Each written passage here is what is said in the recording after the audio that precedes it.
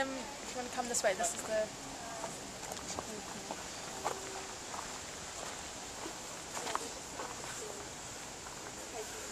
So if you want to come so this is, all our sites have some covered area. This is the polytunnel.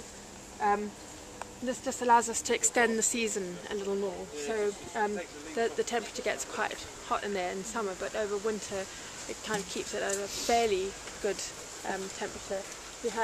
We're harvesting an amazing crop of rocket there in kind of in February, March, when nothing else was growing outside. So that's great. We've got in the middle there, kind of behind the bubble wrap, is our propagation area, and we grow everything for the site in seed trays here, from seed.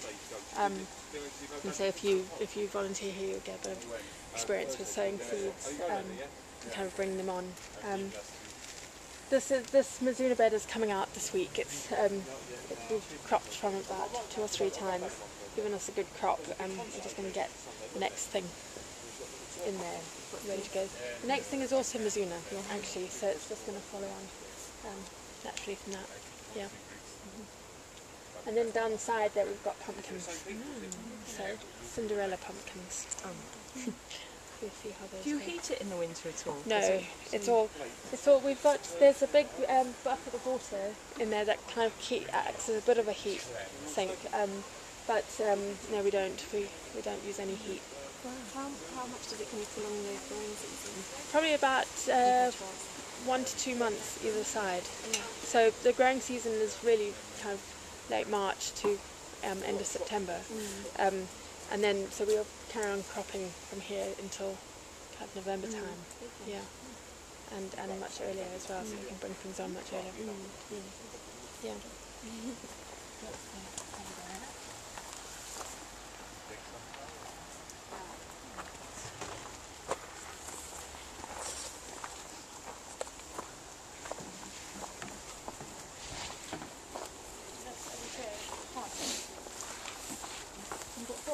We have got frogs, we've also got newts as well, which are a really good predator for slugs in the garden. This pond area is really essential for an organic garden. You want to have some water in your garden.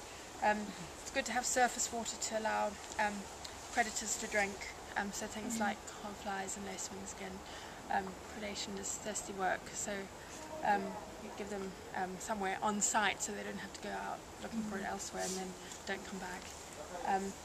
This site is of the garden is kind of our wild area. We don't do too much to it. We don't want to kind of disturb the wildlife that is in there. So it does look a little unkempt, but that's the intention. Occasionally skim some of the duckweed off when it gets a bit thick, but otherwise we just let things happen there naturally, and it's quite nice. It's quite a busy place to work here, but if there's time it's quite nice to just sit and take it in and observe. So that's the pond. Where do the newts live? The newts live, well, they live in the water. There's quite a lot in there. It's quite. If you stand here for 10 minutes, will you see one? You might see one. Never seen one. Through the holes. Do they ever come up then? They do, yeah, they do. There's a lot. They They actually come out onto the beds then? I haven't seen them out. They do come out. I've seen them a lot at our Clissold site, kind of hibernating more, so disturbing. Trying not to disturb. They like kind of damp, cold. Yeah. You get toads as well, because we do have toads. We have a couple of resident toads in the polytunnel. Actually, we've got a nice little bit of terracotta which they like hanging out under, so it's good. Yeah, right on site to eat the slugs. Can't get too many things to eat slugs.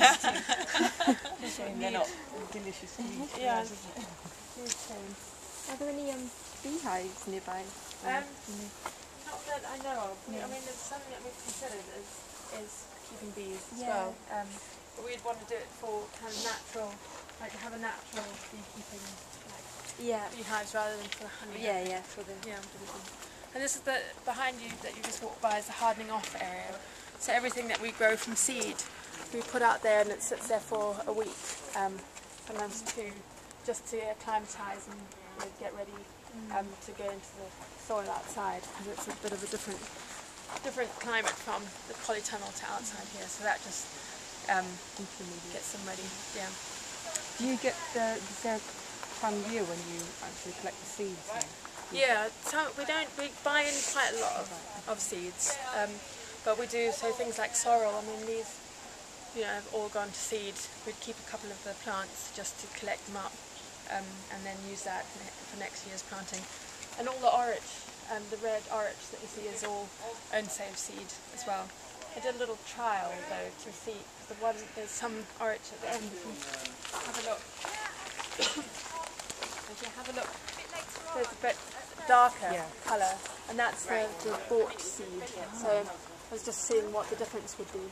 But our seed, I think, is a bit more kind of resilient for, it's like has been growing in these conditions for a while and has kind of adapted a bit. So it's actually more vigorous than the seed that we brought in. So kind of what you lose in colour, you gain in kind of health and vigour. So originally, did you buy the seeds and they were that? And they were that colour. And so they've kind of evolved. Yeah. That's amazing. Yeah, and I think the other ones are still a really lovely colour. Yeah. Just not quite so striking. But really nice. It's interesting that they changed that far. Yeah. What does it? I've never tried that before. What is it? It's like spinach. Oh, okay. So it's known as mountain spinach, and you can see the shape of the leaves are very similar.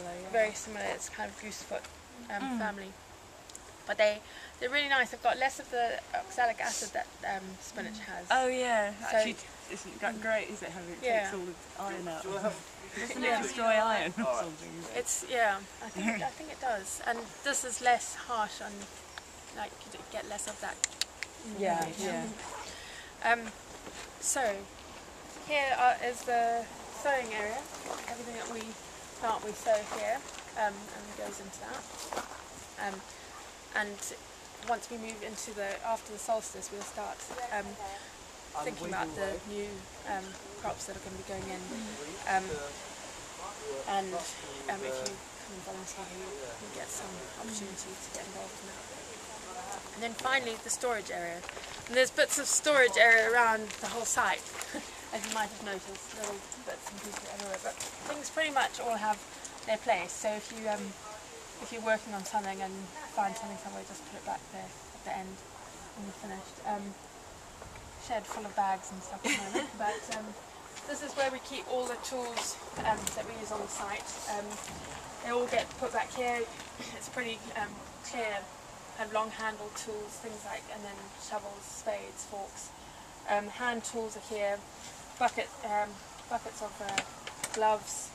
There's kind of brushes to clean off your tools. We do an annual tool clean every year where we clean everything off, oil it down, sharpen things up as well. But on a daily basis, when we're working here, we just make sure all the soil is brushed off after use. It's really important when using the tools just to be aware of the safety and how you're handling them, how you're handling around, with the people around you, but also how you leave them. So things like rakes, the classic thing is standing on a rake, and that can happen.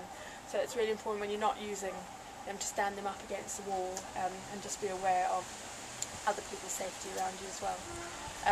There's a first aid kit which is up here. And I'm a first aider, so if anything happens, then just give me a shout. What else? There is a sign-in book here as well, so it's really important that you just sign in when you come and work and sign out, or say what you did, and then that kind of makes sure that you don't do the same things over and over. But it also helps us to acknowledge the amount of time that comes into the site and makes it possible. There's a kind of task list book at the end there as well, so when I get in the morning I write down everything that needs to be done during the day, and hopefully it gets done by the end of it. But if you arrive, and myself or Jimena, who's an apprentice here, is busy and can't give you something to do, you can just check that out. Or if you come,